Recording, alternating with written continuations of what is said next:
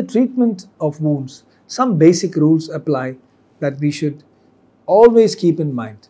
First, rapidly treating wounds, whether they are clean or whether they are contaminated or whether they are dirty, you need to rapidly treat wounds to get to your objective. Number two, what is your objective? Whether it is a clean or dirty wound, you want the wound edges to close. That is your objective. Number three, you need to identify wounds which should be sutured immediately. A bleeding wound, a clean wound, a wound over the forehead, nose, anywhere in the face or neck, which can give a bad scar if left alone. These are the wounds that you have to identify early to be able to suture. Next, you have to identify which wound it may be dangerous to suture.